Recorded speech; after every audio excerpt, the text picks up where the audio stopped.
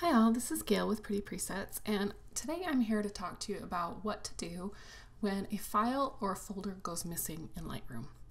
So let's first talk about how Lightroom works and how your Lightroom catalog works and how they all interact. Your photos are not stored in Lightroom. Your Lightroom catalog keeps track of your photos, it keeps track of where they're stored, and it keeps track of all the adjustments you make to them. And when they're exported from Lightroom, they kind of mush that all together and create a new file for you that's got all of that information. But Lightroom is not actually storing your photos. So if you move a folder outside of Lightroom that Lightroom's supposed to be keeping track of, you are going to get some kind of a notification that all of a sudden it's like confused about where it is because you moved it maybe in your Finder folder or something like that, and all of a sudden Lightroom's like, where is this photo that you've told me I'm supposed to keep track of? So we're going to talk about that a little bit today.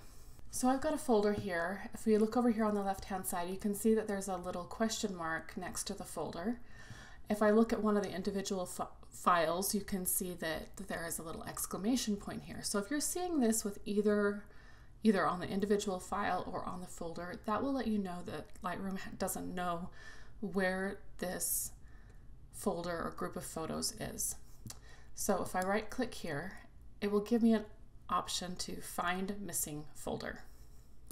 So I'm going to click on this and it's going to open a Finder window that it's going to allow me to look for where this might be. So I'm going to go back to my April folder.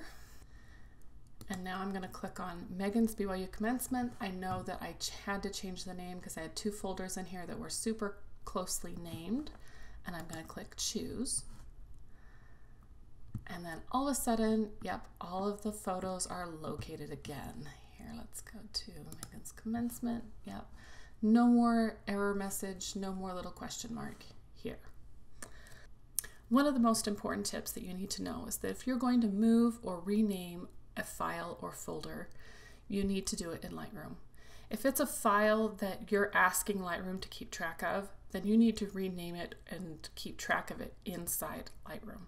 So what I should have done, instead of renaming this in my Finder window, I should have come into Lightroom and renamed it here, and it would rename it in the folders on my hard drive and everything, and it still would have kept track of it there.